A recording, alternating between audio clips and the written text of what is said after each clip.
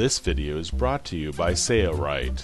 We'll be comparing Sailrite's patented Posi-Pin system to a friction clutch system. This is the Ultrafeed LS1 sewing machine with the Posi-Pin with the standard balance wheel. And here's an LSZ sewing machine with the optional Monster 2 balance wheel with the Posi-Pin. Now this is a look-alike sewing machine with a friction clutch knob, not nearly as nice. Let's first demonstrate how bobbin winding works with the Posi-Pin. Remove the Posi-Pin from the balance wheel, stick it in the keeper, push the bobbin over, and you're ready to wind bobbins. When the bobbin's full, just push the Posi-Pin back into the balance wheel, find the hole in the shaft, and you're ready to sew again. Same thing with the Monster 2 balance wheel that's optional. Remove the Posi-Pin, stick it in the keeper, push the bobbin over, and you're ready to wind bobbins. When you're done winding bobbins, take the Posi-Pin out, put it in the balance wheel, find the hole in the shaft, and you're ready to sew under power again. This look-alike sewing machine has a friction clutch knob. Release the knob, push the bobbin over, and you're ready to wind bobbins. Ooh, sounds pretty loud. When you're done winding bobbins, just kick the bobbin over and then lock the friction clutch knob down as hard as you can. Let's remove the friction clutch knob and its balance wheel and put it on this old sewing machine shaft here. Here's the clutch washer. There are two raised fingers on the inside. Those raised fingers need to be facing up. Notice you can spin the washer so that the three prongs on the outside are different directions. We'll try it first like this and screw the clutch knob on without installing the balance wheel. Now let's take a look to see if one of those fingers is in the way of the screw. It is. Notice the screw is resting right on top of one of those fingers there.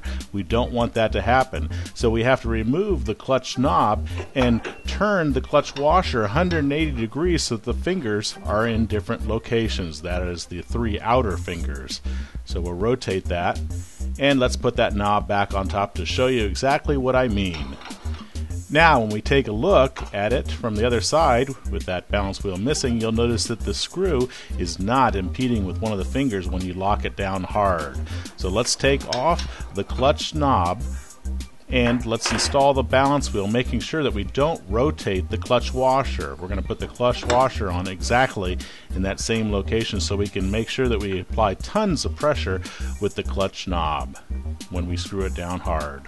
Now this old shaft will make a perfect test because on this end we have the clutch washer system installed from a look-alike sewing machine, and on the opposite end we have the Power Plus wheel with the Posi-Pin system. We'll take the Posi-Pin out of the Monster 2 balance wheel and insert it in the Power Plus wheel here. You'll notice there are 4 holes on the opposite end. The pin can be inserted into any one of those 4 holes. Now when we grasp hold of that, notice which one slips.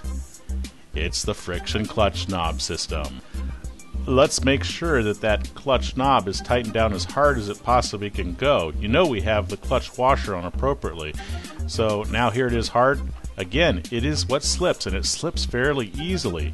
But the Power Plus wheel with the Posi-Pin will never slip. It's 100% power transfer. Utilizing the Posi-Pin system, you'll never have to worry about power loss due to a balance wheel slipping on its shaft. It's completely locked.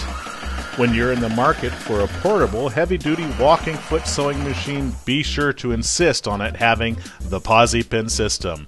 The Posi-Pin system is patented by Sailrite and exclusively sold on the Sailrite Ultrafeed sewing machines as a standard component. I'm Eric Grant. Thanks for watching.